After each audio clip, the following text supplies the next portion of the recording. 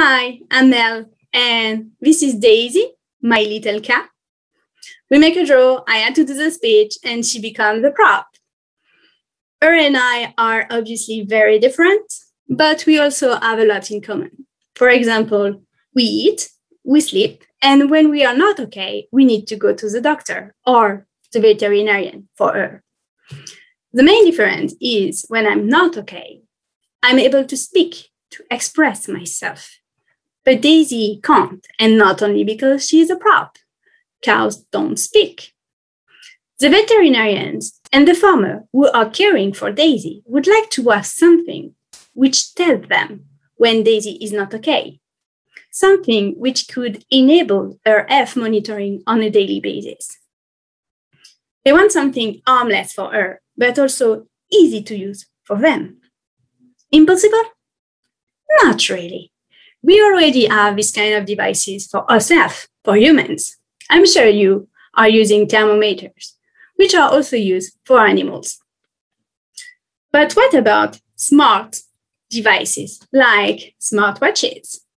Smartwatches are placed on the wrist and provide health information like birth rate or saturation in oxygen. I wonder, have you heard about other smart devices, like maybe smart contact lenses?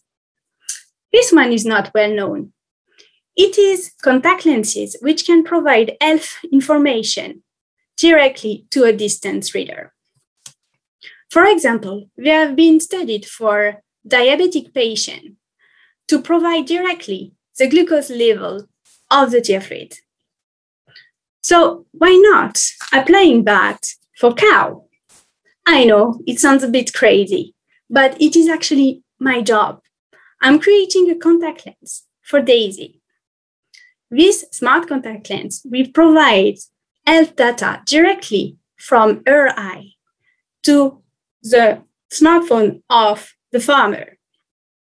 The contact lens will integrate a sensor placed directly on the contact lens, sensing biomarkers, health biomarker in her tear fluid.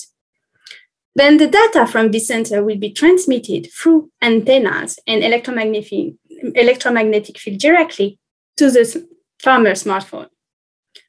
Funny enough, for that, I'm using another well-known technology, which is the same technology which is used for contact lens payment. It's called near-field communication, or NFC. What do you think, Daisy? I'm sure you didn't see that coming. But it's the only way for me to keep an eye on you. Thank you.